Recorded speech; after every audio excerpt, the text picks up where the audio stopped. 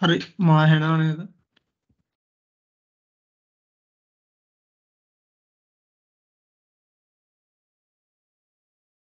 Screen එකක් පේන ඇති කියලා මං හිතනවා. අ,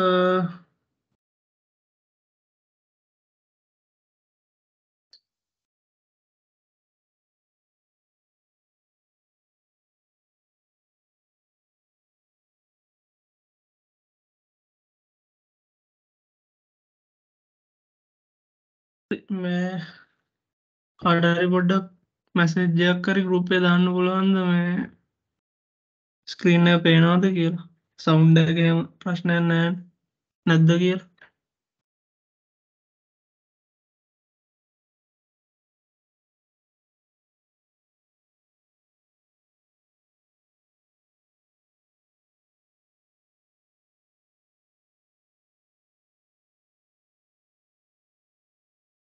හරි මං හිතනවා මේ ප්‍රශ්නයක් නැහැ කියලා. ප්‍රශ්නයක් තියෙනවා නම් එක්ක මයික් එක ඔන් කරලා කියන්න, නැත්නම් මේ ගෲප් එකේ මැසේජ් එකක් දාන්න. එතකොට අපේ මේ ලෂ් ෆ්‍රීලාන්සින් කමියුනිටි එකේ පේස් 2 එක තමයි එතකොට අද පටන් ගන්නේ. මේ අපි පේස් 1 එක පටන් අරගෙන සාර්ථකව කරගෙන යනවා. දැන් වර්ඩ්ප්‍රෙස් එහෙම ඒ ටික ඉවර කරලා තියෙන්නේ. එතකොට අපි ඉස්සරහට වෙබ් ඩෙවලොප්මන්ට් පටන් ගන්න බලාපොරොත්තු වෙනවා. එතකොට මේක ඇත්තටම සාමාන්‍ය කෝස් එකකට වඩා පොඩි විශේෂත්වයක් තියෙනවා.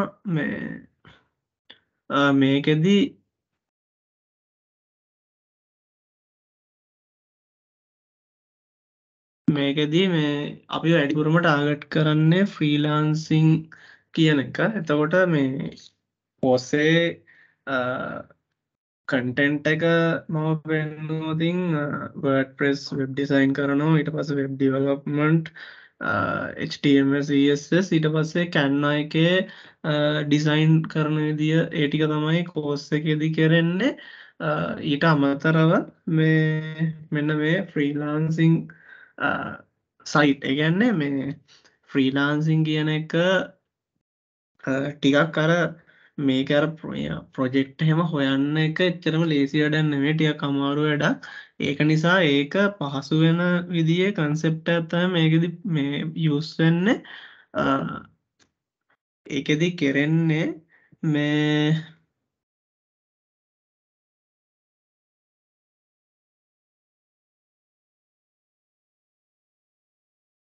ඒකෙදි කරන්නේ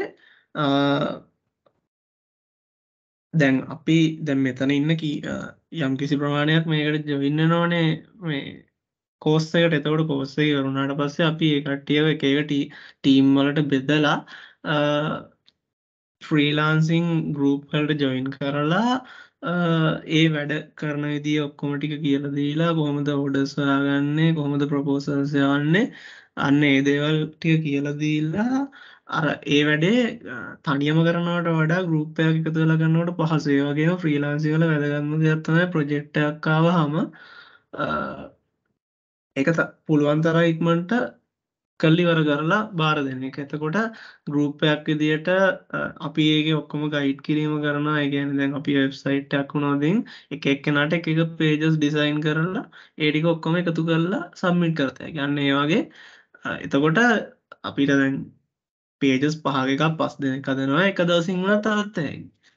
ඊට වඩා තනියම පහම හදන්න ගියොතින් ඊට වඩා කාලයක් යනවා. අන්න ඒක තමයි මෙතන තියෙන කන්සෙප්ට් එක. මේ එතකොට මේක ෆ්‍රීලාන්සිං ගයිඩ් එකක් එක්ක තියෙන කෝස් එකක්. එතකොට මේක ස්කිල් එක ඩෙවලොප් කරගන්න එක පැත්තකින් වෙනවා. ඒ වගේම ෆ්‍රීලාන්සිං වලින් තමන් මහන්සි වෙන තරමට මුදලක් හොයාගන්න පුළුවන් වෙනවා. ඒ කියන්නේ ඒක ඉතින් තමන්ගේ අතේ තමයි තියෙන්නේ. මේ තමන්ට යම්කිසි වෙලාවක් වැය කරලා ඒක කරගන්න පුළුවන් වෙන්න ඕන. එතකොට අපි ඒක පහසුවක් වෙන්න තමයි අර ටීම් එකක් කරනකොට ඒක ගොඩක් පහසු වෙනවා, වෙලාව ඉතුරු කරගන්න පුළුවන්. එතකොට අන්නේ ඒ කන්සෙප්ටය තමයි මෙතැන්දී ක්‍රියාත්මක වෙන්නේ. ඒතර මම ඉස්සෙල්ලම මේ අපි පාවිච්චි කරන්න හදන්න ෆ්‍රීලාන්සින් සයිට් ටික තමයි මෙතන මේ දාලා තියෙන්නේ. Fiverr, Upwork, People Power, Design Crowd. Fiverr දැන් මම මේ එක එක මෙතනින් වඩාත්ම පොපියුලර් එක තමයි Fiverr. මේ එක එක ගැන පොඩි හැඳින්වීමක් කරන්නම්.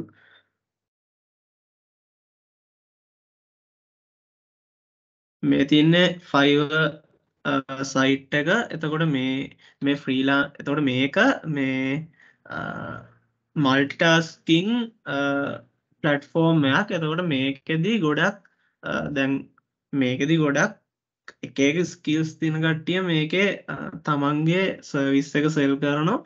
එතකොට දැන් මේකට ගොඩක් බයර්ස් ලෙනවා ලෝකෙ වටෙන්ම. එතකොට දැන් මේකේ සර්විස් ප්‍රොවයිඩර්ස්ලත් ඉතා විශාල ප්‍රමාණයක් ඉන්නෝ.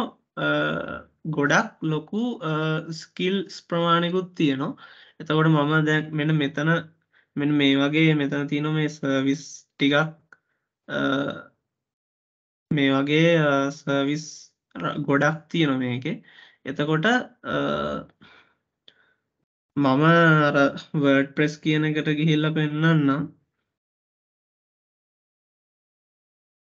එතකොට මෙන්න මේ වගේ සෙලර්ස්ල ගොඩක් ඉන්න.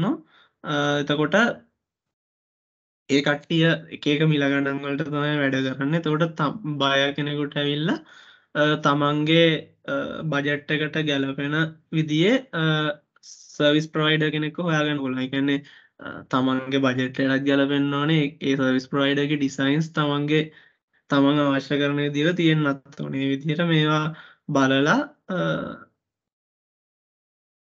ගම එකකට කියල වෙන්නන්න. එතකොට මේ අර මේ වගේ යාගේ කවුන්් එක තින කවුන්් එක යාගේ විස්තර තිනවා. ඒවා බලලා එතොට සෙලාගෙනෙකුට පුළුවන් තමන්ගේ වැඩේ කරගන්න. එතකොට ඒ ප්‍රොජෙක්් එකේ ගාන දාලා එතකොට ඒකට ඒ ගානට කැමති කෙනෙකුට කියලා කරගන්න පුළුව. එතකොට මේකේ දැ ම මෙතනින් ගිහිම් බැලුවන් මෙන්න මේ වගේ වාස්ටේරියයක ගොඩක් මේ ඔක්කෝම පෙන්න්න ග්‍රෆික්කන් ඩිසයින් කියන කැටගරිය එකේ තියෙන සර්විසස්. එතවට ඒ විදිර ගත්තහම මේ එක සර්විසස් එක කැටගරියටතේ සෑහෙන සර්විසස් ප්‍රමාණයක් තියෙනවා. එතකොට මේ දැන් අපි මෙයයින් ටාගට් කරන්නේ වෙබ් ඩිසයින් වෙබ් ඩියවලොප්මන්ට් කියන ඒවා. ඊට අමතරව ඩේට එන්ට්‍රී ඒ වගේ පැතිවලට අපිට යන්න පුළුවන්. එතකොට මෙන්න මේ වගේ ෆාස්ටේරියයක ස්කිල්ස් තියෙන ලොකු පැට්ෆෝර්ම්යක් තමයි ෆයිව කියලා කියන්න. ඊට පස්සේ පීපල් පව සයිට් තමයි මේ තියෙන්නේ. මේක ගත්තත් මේ වගේ අච්චරම නැතිවුණත් ගොඩක් සර්විසස් සෙල් කරන්න පුළුවන්. තමන්ට තියෙන ඕනම හැකියාවක් සෙල් කරන්න පුළුවන් සයිට්ස් මේවා. එතකොට ෆයිව එක ගත්තොත් ෆයිව එක යන්නේ ගික් කියලා දෙයක්. ඒ කියන්නේ මේ තමන්ට මෙන්න මේ දේ කරන්න පුළුවන් කියලා මේ ගිගයක් දාන්න පුළුවන්. එතකොට ඒක දැක් ඒක බලලා බයගෙනෙකුට පුළුවන් තමන් එක චැට් කරලා ඒ වැඩේ කතා කරන්න. තොට තමන්ට පුල ඒ කරලා දෙන්න. ඒ එහෙම සිිස්ටම් ඇත්තයි මේක තියෙන්නේ. පීපල් පාව එක තියෙන්නේ බය ප්‍රොජෙක්්ක ඉස්සල්ල දානො. එතකොට සෙලර්ස්ලට පුළුවන් ඉගෙන අපිට පුළුවන් ගිහිල්ලා ඒ ප්‍රොජෙක්්ටගේ බලලා අපිට කරන්න පුළුවන්න අපිට පුළුවන් ප්‍රපෝසල්ලයක් දන්න. එතකොට එක ප්‍රොජෙක්් එකට ප්‍රපෝසල් කීපයක් කටනවා. ඒවයින් බයට හරියටම සෙට්ටන එක තෙක්ක එයා චැට් කරලා ඊට පස්සේ අපිට පුළුවන් එයාගේ වැඩේ ඊට පස්සේ යා ඒ කියන ඒ දෙන කාලසීම තුළද කරලා දෙන්නේ. ගැන එයා කියන ගානට කැමති නම් අපිට පුළුවන් ඒ කරලා දෙන්න. එතකොට ඊළඟට මේ තින ඩිසයින් ක්‍රව් කියන පලට්ෆෝර්ම් එක මේකෙදී මේක තියෙන වෙනම සිිස්ටම්මයක් මේක තියෙන අරවගේ සෑහෙන්න කැටගරීස් වල ස්කිල්ස් වලින් එක එක සර්විසස් තියෙනවා. එතකොට මේක තියෙන වෙන සිස්ටම්ය මේක තියෙන ප්‍රොජෙක්ට් එක පෝස්ට් කරන බය ඊට පස්සේ සෙලර්ස්ලට ගිහිල්ලා තමන්ගේ ඩිසයි ඒ ප්‍රොජෙක්ට් එක කරලා ඒක දාන්න පුළුවන්. එතකොට ඕන කෙනෙකුට ප්‍රොජෙක්ට් එක කරලා දාන්න පුළුවන්. හැබැයි එතනින් බයට කැමති එකක් තමයි එයා සල්ලි දීලා ගන්න. තව පහකට පහකට හෝ හයකට අර සැනසිලිතියාග වගේ යම්කිසි මුදලක් හම්බෙනවා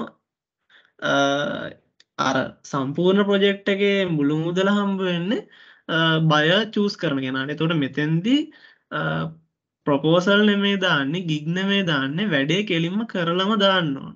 එතකොට ඒවයින් බය කැමතිම එකට තමයි සල්ලි දීලා ගන්න. එතකොට ඒ ඩිසයිනට තමයි ඒ සල්ලිටික හම්පෙන්. තව අර හොඳම කීප දෙනාට තව පොඩි මුදලක් ගාන හම්බෙන. අන්න ඒ විදිහ පලට්ෆෝර්ම් තමයි ඩිසයින් රව් කියලා කියන්න. එතකොට අප කියන්නෙත් ෆයවාගේම තමයි එතකොට එහෙම වැඩි වෙනසක් නෑ මම මෙතන එක දාගෙන නෑ අපක් නොත් ඒ විදිහටම තමයි වැඩ කරන්න. එතකොට මේවායිදී දැන් ඩිසයින් ට්‍රව් වුණත් දැන් අපි තනියම කවුන්ටයක් හදල දාන්නත් පුළුවන්. කීප දෙන එකම කවුන්ට එකට දැම්මෝදින් ඒ කවුන්් එක හොඳර ශක්තිමත්වෙන. අන්න එතකොට අර ඒ වගේ වාසියක් ගන්න පුලයගේ පීපල් පාව එක ෆයිව එකේ තියෙන්නේ වැඩේක්මට කරන්න පුළුවන් කීප දෙන එකතු වෙලායින්නකොට. එතකොට අන්නේ කන්සෙප්ට යටතේ තමයි මේ ප්‍රෝග්‍රෑම් එක ක්‍රියාත්මක වෙන්න. ඉස්සෙල්ලම තියෙන් එතකොට දැන් ෆ්‍රීලාන්සින් සයිට් ගැන ඒක තමයි විස්තරේ. ඊට පස්සේ අපි ආපහු කන්ටෙන්ට් එකට ගියෝති ඊට පස්සේ දැන් අපි කන්ටෙන්ට් එක බැලුවොතින් ඉස්සෙල්ලම දැන් ෆ්‍රීලාන්සින් කරන්න කලින් ඉස්සෙල්ලම අපි ස්කිල්ස් ටික ඩෙවලොප් කරගෙන ඉන්නවා. එතකොට දැන් අපි පළවෙනි ස්කිල් එක විදියට ඩෙවලොප් කරන්නේ WordPress web design. එතකොට WordPress ගත්තාම no coding web design platform එකක්. ඒ කියන්නේ මේකෙදි අපිට කෝඩ් කරන්න නැතුව කෝඩ් කරාවගේ හොඳ මට්ටමේ වෙබ්සයිට්යක් හදාගන්න පුළුව. එතකොට දැම් මෙන මේ විදිය පලට්ෆෝර්ම් එකක් මෙන මේ විදිිය සෙටප් එකක් තමයි වර්ඩ් ප්‍රෙස්සගේ තියෙන්නේ. මෙතන සයිට්ගේ නම තියෙනවා. එතකොට මෙතන ඩෑශ්බෝඩ් එක තමයි මේ තියෙන්නේ. එතකොට මේක එක ටැබ්ස් තියනෝ ඒ ටැබ්ස් වල එක සබ් ටැබ්ස් තියනෝ. තොට ඒ විදියට අපිට ඉන්ෆෝමේෂනල්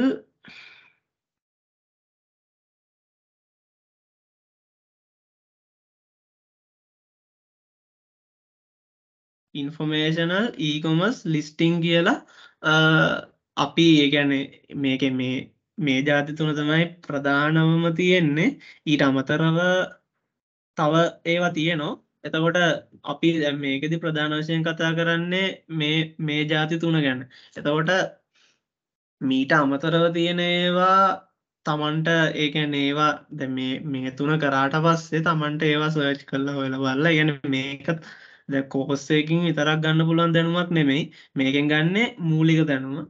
ඊට පස තමන් මහන්සලා වෙබ්සයිට් හදලා මේ සර්ච් කරලා බලලා Google එක YouTube එක ඕන තරම් WordPress ටියුටෝරියල් තියෙනවා. එක එක දැන් අපිට ඕන අවශ්‍යතාවය දැන් සමහරලාට මට ඕඩරයක් කවොත් මම සමහරලාට දන්නේ නැහැ ඒක කරන්න පුළුවන්ද බැරිද කියලා WordPress එකෙන්. ඒ වුණාට ඒ ඕනම දෙයක් සර්ච් කරලා බලන්න පුළුවන්. අපි බැරි කියලා එකක් නෑ. ඕනම එකකට සොලියුෂන් එකක් WordPress එකේ තියෙනවා. අපිට ඕන කරන ඕනම වෙබ්සයිට් එකකට. එතකොට අන්න ඒ විදිහට ලොකු දැනුම් පරාසයක් මෙතන තියෙනවා. එතකොට මේ ප්‍රධාන වශයෙන්ම මෙන්න මේ ජාති තුන තමයි අපි කවර් කරන්නේ. එතකොට ඉන්ෆෝමේෂනල් වෙබ්සයිට් එකක් කියන්නේ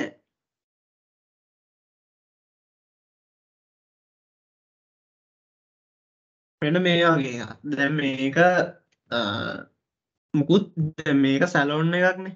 සැලෝන් එකක් ගත්තට පස්සේ ඒකේ මුකුත් බාණ්ඩයක් සෙල් කරන්නේ නෑනේ. එතකොට මේ සැලොන් එකේ විස්තර ටික තමයි වෙබ්සයිට් එකේ පෙන්නලා තියන්නේ. එතකොට අන්න ඒ විදිහට මේ ඒ විස්තර ටික පෙන්නන විදියට කරන වෙබ්සයිට් එක. කියන්නේ මුකුත් බාණ්ඩයක් සෙල් කරන්නේ නැති වෙබ්සයිට් එක තමයි ඉන්ෆෝමේෂනල් වෙබ්සයිට් එක කියන්නේ. එතකොට ඒකට මේ වගේ සර්විස් එකක් කියන්නේ සැලොන් එකකින් දෙන සර්විස් එකක් දෙන බිස්නස් එකකට හරියනවා. එතකොට පර්සනල් පෝර්ට්ෆෝලියෝ එකක් කියන්නේ තමන් කරලා තියෙන වැඩ මොනවද කියන එක පෙන්න්නන පර්සනල් පෝර්ට්ෆෝලියෝ හැකට වගේ අන්න ඒ වගේ හෙම විතරන්න ද කැරිය කවර ප්‍රොෆෙෂන කෙනෙක්ගේ කැරිය එක කියන ඒත් පෝර්ට්ෆෝලිය එකක් වගේම තමයි වෙබ්සයිට් කදන්න පුළුවන්. ඒ වගේ ජිම්ම හැක ඒවා සර්විසස්නේ අන්න ඒවගේ දැම් මොනහරි බුකින් කරන විදිට ඒවගේ ඉන්ෆර්මේෂන් ලෙබ්සයිට් ඕන තරන් තියනවා. එතකොට අන්න ඒවගේ ගත්තම ඉන්ෆර්මේෂනල් කියන්නේ ඉරස ඊට පස්ස එක තියෙන ඊකොමස් කියන ඔන්ලයින් බාණ්ඩ විකුණන පලට්ෆෝම්ස්. එතකොට මේවාදී මොනහරි බාණ්ඩයක් සෙල් කරන එක තමයි තියන්න. තොට මේවා පේමන්් ගේට්ටය හරහා මුදල් ගෙවලා ඕන කෙනෙකුට මේ බාණ්ඩ මිලදී ගන්න පුළුවන්. එතකොට ඒවගේ වෙබ්සයිට් තමයි ඊකොමස් වෙබ්සයිට් කියලා කියන්නේ. එතකොට මේ වගේ ශොප්පේජ් එකක් තියෙන. එතර ශොප්පේජ් එක බාණ්ඩ තියනවා. ඒවා එතකොට මිලදීගන්න පුළුවන් කාට් එකට ඇඩ් කරලා චෙකවට් කරලා එදිට මිලදීගන්න පුළුවන්. එතකොට මේ ටෙක්ස්ටයිල් එකක් ගත්තත් ඒ වගේම තමයි ටෙක්ස්ටයිල්ලයක් ගත්තත් ඒකත් ඊකොමස් වෙබ්සයිට් එකක්. එතකොට මේ විදියට බාණ්ඩ සෙල් කරන්න පුළුවන් විදියට ඊකොමස් වෙබ්සයිට් හදාගන්න පුළුවන් වර්ඩ්ප්‍රෙස් එකෙන්. ඊට පස්සේ මේ වගේ මේකත් මේ ප්ලම්බිං ඇන් හීටින් සර්විසස්. එතකොට ඒකත් සර්විස්සයක්. ඒ කියන්නේ ඉන්ෆෝමේෂනල් වෙබ්සයිට් එක ඊකොමස් එකක් නෙමෙයි. එතකොට අන්න ඒ විදිහේවා හදාගන්න පුළුවන්. ඊට ලිස්ටිං ගත්තාම ලිස්ටින් සයිට්ස් කියලා කියන්නේ ඒක අපි එක මේ අර එකක් කියලා නෑ. දැන් අපේ බාණ්ඩයක් විකුණන එකක් නෙමෙයි මෙතෙන්දි තියෙන්නේ. මේක එක බාණ්ඩ තියෙනවා සහ සේවා තියෙනවා. මේවා වෙන කට්ටිය වෙන සෙලර් දැන් ෆයිවර් වගේ තමයි. වෙන සෙලර්ස්ලා තමයි මේවා සෙල් කරන්න. එතකොට කවුරු එතකොට බයර්ස්ලා මේකට ඇවිල්ලා තමන්ට අවශ්‍ය සර්විස් එක හෝ බාණ්ඩය තෝරලා ගන්න. එතකොට ඒවා අපේ බාණ්ඩනේ. කියන්නේ ස්ටෝර් එකේ අයිතිකාරයාගේ බාණ්ඩ නෙමෙයි. එතකොට දැන් වෙබ්සයිට් එකෙන් වෙබ්සයිට් අයිතිකාරයාගේ බාණ්ඩ නෙමෙයි. වෙබ්සයිට් එකෙන් කරන්නේ අර අතරමැදිය විදිහට ක්‍රියා කරන එක. එක්කෙනෙක්ගේ බාණ්ඩ මේක ලිස්ට් කරලා පෙන්නලා තියෙනවා. එතකොට මේකට ඇවිල්ලා ඕන කෙනෙකුට ඒවා තෝරගන්න පුළුවන්. එතකොට මෙන්න මේ වගේ ෆර්නිචර්, රියල් එස්ටේට්, එතකොට සර්විසස් වගේ වට තමයි මේවා පාවිච්චි වෙන්න. එතකොට ඒවා තමයි ලිස්ටිං වෙබ්සයිට් කියලා කියන්න. එතකොට ප්‍රධාන වශයෙන් මේ ආකාර තුන ගැන තමයි අපි වර්ඩ්ප්‍රෙස් එක යටතේ කතා කරන්නේ. එතකොට ඊට පස්සේ අපි වර්ඩ්ප්‍රෙස් එකේ ප්‍රොජෙක්ට් දෙකක් හෝ තුනක් බොහෝ විට දෙකක් හෝ තුනක් ක්ලාස් එකේදී කරලා පෙන්නනවා. ඊට පස්සේ අසයින්මන්ට් 4ක් වගේ දෙන්න බලාපොරොත්තු වෙනවා තනියම කරන ප්‍රොජෙක්ට්. ඊට පස්සේ අපි ගත්තොත් ඊට පස්සේ තියෙන්නේ වෙබ් ඩෙවලොප්මන්ට්. ඒතර වෙබ් ඩෙවලොප්මන්ට් දැන් වර්ඩ්ප්‍රෙස් ගත්තාම වෙබ්සයිට් එකක් ගත්තාම වෙබ්සයිට් එකේ තියෙනවා ෆ්‍රන්ට් එන්ඩ් එක බෑක් එන්ඩ් එක කියලා දෙකක්. ෆ්‍රන්ට් එන්ඩ් එක කියලා කියන්නේ අපිට පේන පැත්ත. ඒ කියන්නේ දැන් මේක අපිට පේන්නේ දැන් මේ ටික අපිට පේනවනේ. මේ විදිහ මේ ලස්සන ඉමේජස් දාලා තියෙනවා. බටන්ස් ලැබුවාම වැඩ කරනවා. අන්න ඒ වගේ මෙන්න මේ විදිහ ඇනිමේෂන් තියෙනවා. එතකොට මෙහෙම මේ කන්ටැක්ට් ෆෝම්ස් තියෙනවා WhatsApp Facebook වලට යන්න පුළුවන් මේ බටන්ස් එපුවාම මේවා ස්ක්‍රෝල් කරන්න පුළුවන් එතකොට අන්න ඒ වගේ දේවල් මේක තමයි ෆ්‍රන්ට් එන්ඩ් එක ෆ්‍රන්ට් එන්ඩ් එක කියන්නේ යූසර්ට පේන පැත්ත එතකොට දැන් අපි WordPress එකේ මෙන්න මෙතෙන්ට ගියොත්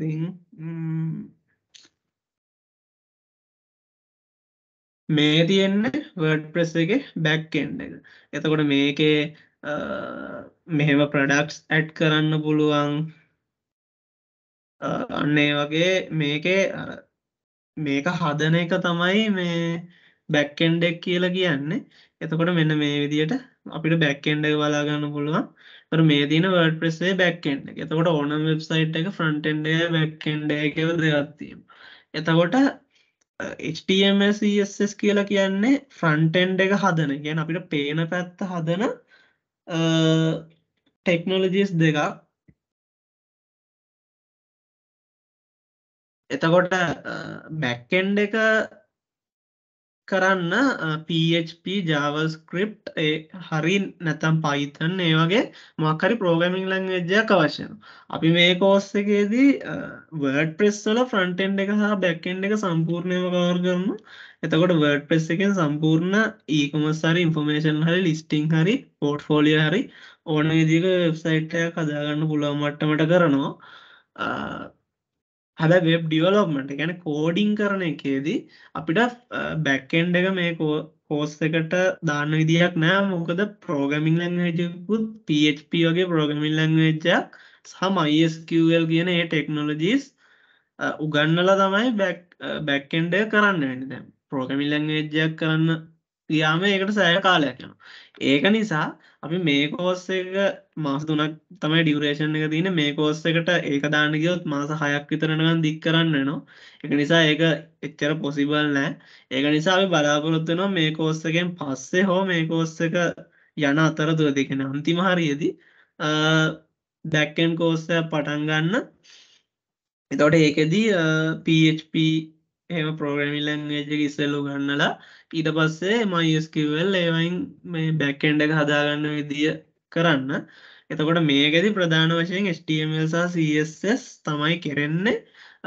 HTML වල දැනගන්න ඕන ගොඩක් සම්පූර්ණ කන්ටෙන්ට් එකක් කවර් වෙනවා. ඒතර CSS වලත් බේසික් ටේම් පටන් අරගෙන ඇනිමේෂන්ස් දාන මට්ටමට වගේ සැලකිය යුතු මට්ටම කියන්නේ සැලකිය යුතු ඇඩ්වාන්ස් මට්ටමකටම යනවා CSS වල. එතකොට වෙබ් ඩෙවලොප්මන්ට් වල මේ දෙක තමයි ප්‍රධාන වශයෙන් කරන්නේ. එතකොට ඊට පස්සේ මේ කැන්ව එක මේකෙදි කරන එකේ බලාපොරොත්තුව තමයි ග්‍රැෆික් ඩිසයින් උගන්නන එක නෙමෙයි. මේක බලාපොරොත්තු වෙන්නේ අපිට වෙබ් ඩිසයින් වෙබ් ඩෙවලොප්මන්ට් කරද්දී මේ ඉමේජස් හදාගන්න කැන්ව එක යූස්ෆුල්. ඒ කියන්නේ ෆොටෝෂොප් එක පාවිච්චි කරන්න පුළුවන්. ෆොටෝෂොප් එක ගොඩක් සංකීර්ණ වැඩිනේ. සරලව කැන්ව එක ගොඩක්ම ලේසි හැන්ඩල් කරන්න අපිට කැන්ව එක ගොඩක් යූස්ෆුල් WordPress කරද්දී WordPress විතරක් නෙමෙයි WordPress හරි front end web development කරද්දී Canva එක ගොඩක්ම useful. ඒක නිසා අපිට images වල editing කරගන්න එතකොට අපිට flyer එකක් හදාගන්න වෙබ්සයිට් එකකට දාන්න ඕන වෙන්නත් පුළුවන්. එහෙම නැතුව වුණත් වෙන දෙයකට උනත් flyer එකක් හදාගන්න විදිය. එතකොට වෙබ්සයිට් එකට ලෝගෝ එකක් හදාගන්න විදිය අන්න ඒ වගේ දේවල් ගැන කැන්ව එකේ කතා කරනවා. එතකොට අපි WordPress එක යටතේ තමයි WordPress කරගෙන යන අතරතුරේ කැන්වා කියලා වෙනම සෙෂන් එකක් සමහරට වැටෙන්නත් පුළුවන්. ගොඩක් දුරට කරන්නේ WordPress එක යන අතරතුරේදී කැන්වා එක පාවිච්චි කරන එක. කැන්වා බේසික්ස් කියලා වෙනම සෙෂන් එකකින් පටන් අරගෙන WordPress එක යන අතරතුරේදී කැන්වා එක පාවිච්චි කරන එක තමයි වෙන්නේ. එතකොට WordPress සහ Canva ඩිසයින් පැත්ත එක පැත්තක් කෝස් එකේ වෙබ් ඩෙවලොප්මන්ට් HTML CSS පැත්ත තව කොටසක්. එතකොට මේ මම බලාපොරොත්තු වෙන්නේ දැන් මේ කෝස්සය කරන්න ඉරිද උදේ 9 ඉඳන් 12 වෙනකම් ඒ වෙලාව දාගන්න හේතුව තමයි අපි වෙලාව ඩිසයිඩ් කරනකොට කරන්ට් එක කැපුවා දැන්නම් කපන්න නෑ කියලා තියෙන හැබැයි අපිට කියන්න බෑ තව මාසයක් දෙකක් යද්දි ආයි කපන්න ගත්තොත් අපිට වෙලාව වෙනස් කරන්න වෙනවා හැමෝටම ජොයින් වෙන්න බෑනේ 6 ඉඳලා 9 වගේ වෙනකන් දාගත්තොත් හවස එතකොට මේ ඒක නිසා සුදුසු දැන් හවස පටන් ගත්තර පස්සේ රෑ 10 වෙනකම් ලයිට් කපනෝනේ එක පැතිවලට එක වෙලාවට ඒක නිසා අපිට 10ට පටන් ගත්තොත් එක වෙනකම් කරන්න බෑ ඒක නිසා සුදුසුම වෙලාවක් තමයි උදේවරුවා ඉතින් නිවාඩු දවසේ උදේවරුව තමයි අපි යොදාගෙන තියෙන්නේ ඉරිද උදේ 9 ඉඳලා 12 වෙනකම් එතකොට මේ බලාපොරොත්තු වෙන්නේ පළවෙනි පැය එකහමාර වගේ වර්ඩ්ප්‍රෙස් කරලා ඒ අතර කැන්නවා යටනවා ඊට පස්සේ විනාඩි 15ක ඉන්ටර්වල් එකක් දීලා ඉතුරු පැය විනාඩි 15 වගේ වෙබ් ඩිවලොප්මන්ට් HTML සහ CSS කරන්න තමයි බලාපොරොත්තු වෙන්නේ. එතකොට මේ රෙකෝඩිං ගත්තොතින් රෙකෝඩිං එකක් දෙනවා හැබැයි ඒක අපි සතියකට විතරයි අප්ලෝඩ් කරලා තියන්නේ එතකොට අර නැත්තම් මේක අර රෙකෝඩිං එක තියෙන නිසා කෙරෙන්නේ නෑ ඒක පස්සට දදා හිටියොතින් මේ කෙරෙන්නේ නෑ එතකොට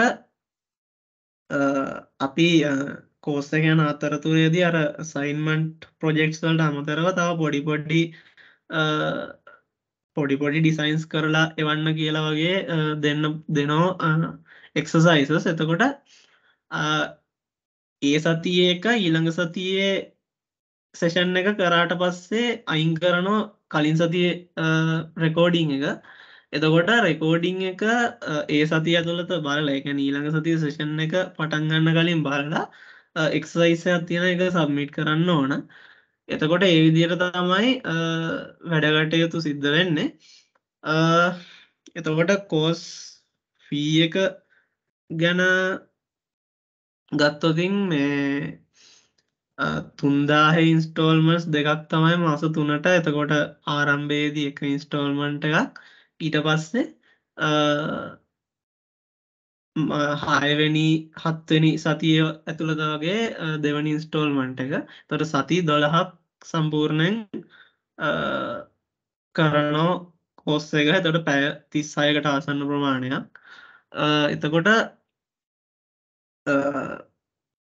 රෙජිස්ට්‍රේෂන් Google ෆෝර්ම් එක දැන් මේ සෙෂන් එක ඉවර වෙච්ච ගමන් ගෲප් එකේ දානවා කැමති කට්ටිය ඒකට රෙජිස්ටර් වෙන්න ඊට පස්සේ පේමන්ට්ස් කරන්න පුළුවන් රෙජිස්ටර් වුණාම තමයි මේන් ගෲප් එකට ඇඩ් කරන්නේ ඊට පස්සේ පේමන්ට්ස් කරගන්න පුළුවන් පේමන්ට් කරන ඩීටේල්ස් ඒකේ දානවා එතකොට ඒ ටික තමයි කියන්න තියෙන්නේ එතකොට මේක ආයිසරයක් කිව්වොතින් සාමාන්‍ය නිකන් කෝස් එකක් නෙමෙයි ස්කිල් ඩෙවලොප්මන්ට් තියෙනවා ඊට පස්සේ ෆ්‍රීලාන්සින් කරන්න වෙනම ගයිඩන්ස් එකක් තමයි මේකෙදි දෙන්නේ ෆ්‍රීලාන්සින් ටීම් එකක් විදියට කරන එක ගයිඩ් කරන එක තමයි ප්‍රධාන වශයෙන් කෝස් එක ඉවර වෙලා ස්කිල් ඩෙවලොප්මන්ට් එක ඉවර වෙලා සංවිධානය කරන්න බලාපොරොත්තු වෙන්නේ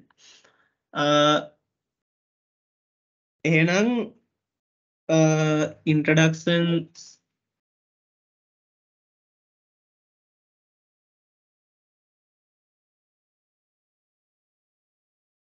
ඉන්ට්‍රඩක්ෂන් සෙෂන් එකට මීට වඩා කාලයක් ගන්න මම බලාපොරොත්තු වෙන්නේ නැහැ මට කියන්න තිවිච්ච දේවල් ටික ඔක්කොම වගේ කිව්වා Google ෆෝම් එක දාන්නම් එතකොට කැමති කට්ටිය රෙජිස්ටර් වෙන්න පේමන්ට් ඩීටේල්ස් ඊට පස්සේ මේන් ගෲප් එකේ දාන්න එහෙනම් හරි එහෙනම් අදට මෙච්චරයි එතකොට පටන් ගන්න හෙට නෙමෙයි 26 වෙනි ඉරිදා උදේ 9ට තමයි පටන් ගන්න. එහෙනම් ජොයින් වෙච්ච හැමෝටම බොහොම ස්තුතියි. good night